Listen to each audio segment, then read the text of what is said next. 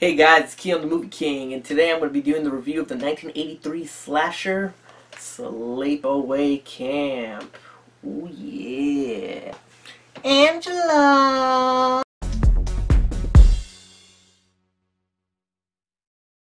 Alright, so the 1983 Sleepaway Camp, I'm going to say little spoilers here and there because, if you haven't seen it, it came out in 1983, you haven't seen it, I don't know what you're doing. So the story of Sleepaway Camp, Felicia Rose, who plays Angela, is sent to camp with her cousin Ricky. While in camp, Angela's getting tormented by everybody there, from the boys to the girls in her cabins to even her camp counselors are giving her hell. Things get strange when camp counselors and kids start getting killed one by one. Oh, this movie is cheesy. This is a movie that you should not be taken serious, but it's great. It's a great fun time. I saw this movie many years ago. It never scared me.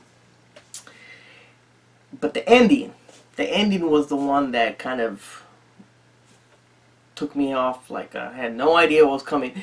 And I know a lot of people before watching this movie knew the twist in the end, but I was one of the individuals that had no idea. I was recommended by a friend to watch it.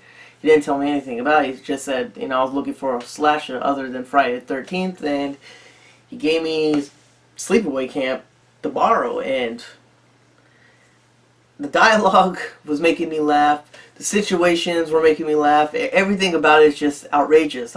Everything about this movie. This is a movie that you should just be with a bunch of buddies and sit back and watch. But that ending, that face, and everybody knows the twist. Angela's really a guy. Yes, as I said, this movie is from 1983. If you have not watched it already, I have no idea what you're doing with your time. But when this look comes up, oh my God. Who wants to stand there looking at that? And that scared the shit out of me. This movie was not scary whatsoever. It made me laugh. But that ending was what got me. And the sound effects. Ugh. The acting in this movie is horrible. It's horrible, but it's great. It's just great. Ricky, the little kid that's Angela's cousin, I want to hang out with him. I just want to hang out with him.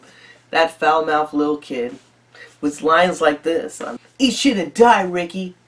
Eat shit and live. Or, excuse me, bitch. You just can't... Kid just can't take this movie seriously. There's things about it that I'm just so confused about. If a group of guys ask a group of girls, let's go skinny dipping, and they all say no, isn't that the message to just throw in the towel and get back to the cabin? Not all the guys take off their clothes and jump in the water. Ugh. There's a lot of male nudity and homosexuality going on in this movie. They made up with it for Sleepaway Camp 2, because Sleepaway Camp 2 has a lot of nudity, and it's all female nudity, but here it's like, I don't know what's going on. There was one point a group of guys standing on top of a roof, just throwing water balloons, wearing crop tops and stuff. I don't know what's going on in this camp. This camp is crazy. And Angela, all those people deserve to get killed by Angela, because all those were a heck of mean people. The thing is, I'll go back. I'll go back to that. But there's one thing. There's this cook, this chef in this movie he's a pedophile. He's looking at these kids and he's like, they look delicious. And he's standing next to his another co-worker of his, and then the co-worker. Most normal people would be like, hey man, those are kids. Which he does say. He says, hey, those are kids, man. Instead, the guy kind of just takes it as a joke. He's like, you're silly, man.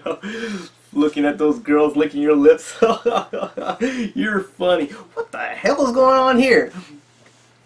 Angela doesn't say much in this movie.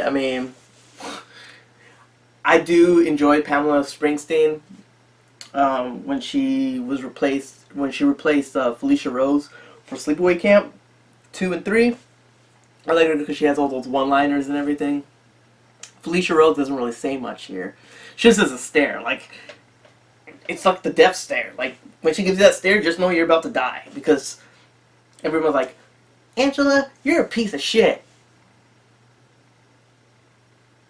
Angela, why aren't you going in the water? You suck.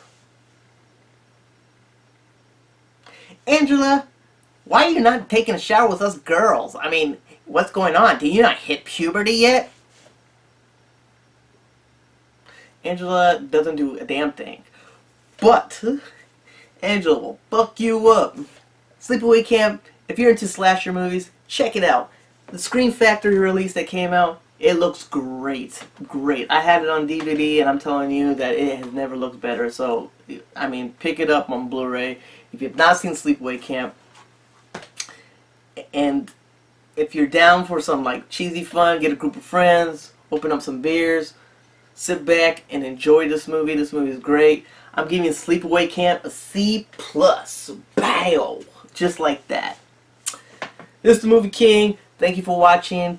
I want you to click the like button if you're down with Sleepaway Camp. If you're down with slasher movies from the 80s, click the dislike button if you want to get fondled by that cook from Sleepaway Camp. This is the Movie King. Click the Chucky icon that's going to be down on this side right over here. Click that Chucky button and subscribe. This is the Movie King. Thank you.